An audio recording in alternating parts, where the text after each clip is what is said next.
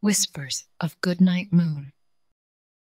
Today we have a book named Whispers of Goodnight Moon, Short Stories for Kids. I think they're so pretty. I hope you guys really enjoy it. I love it. Please give this video a like if you enjoy it, and don't forget to subscribe for more stories. Thank you, reading. So, here we go. In a cozy little room bathed in the soft glow of moonlight, a little bunny named Mia lay in her bed.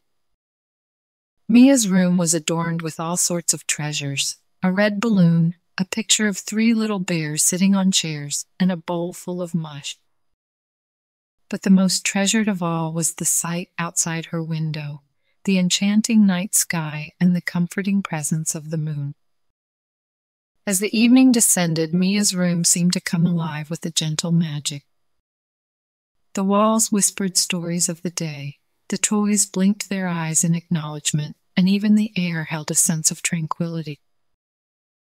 Mia's eyes were heavy, but her heart was awake, captivated by the serene beauty of her surroundings. Mia's gaze turned to the night sky, where the moon hung like a luminous lantern. It bathed her room in a soothing silver light, casting playful shadows that danced across the walls. The stars above twinkled like distant friends, winking at Mia as if sharing their secrets. "Good night, room, good night, moon," Mia whispered softly, her voice a gentle lullaby to the world around her. With each whispered farewell, Mia felt a wave of warmth and comfort wash over her. She closed her eyes, allowing the melody of the night to cradle her into dreams. As Mia drifted into slumber, her imagination took flight. She found herself in a dreamscape where the room transformed into a wonderland of possibilities. The red balloon she loved so much carried her through the sky, brushing against the stars as they soared higher and higher. Mia giggled with delight, feeling weightless and free. Next, Mia discovered herself in the picture of the 3 little bears sitting on chairs. The chairs turned into magical thrones, and Mia was the queen of her own kingdom.